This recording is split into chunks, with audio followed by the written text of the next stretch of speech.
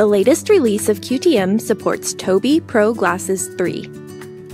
The eye tracker is integrated with QTM for synchronized data, and multiple glasses can be tracked simultaneously.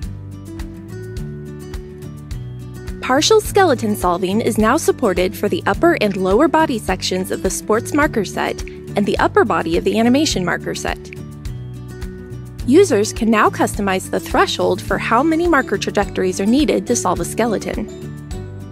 Skeleton-assisted labeling is now available as a processing step, both for real-time and captured data, to identify markers using a solved skeleton.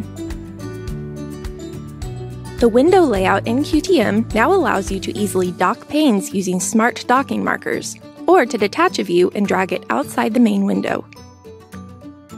When using cameras in video mode, you can now view and edit marker masks.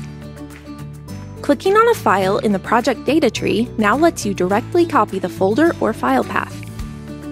When exporting to TSV, you can now choose between raw or linearized 2D data.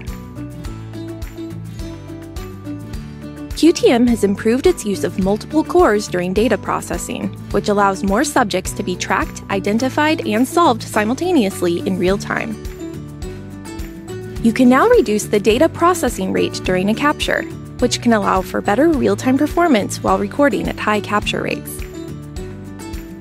As always, you can find plugins and SDKs to correspond with the new QTM release at Qualisys.com and the Qualisys GitHub page.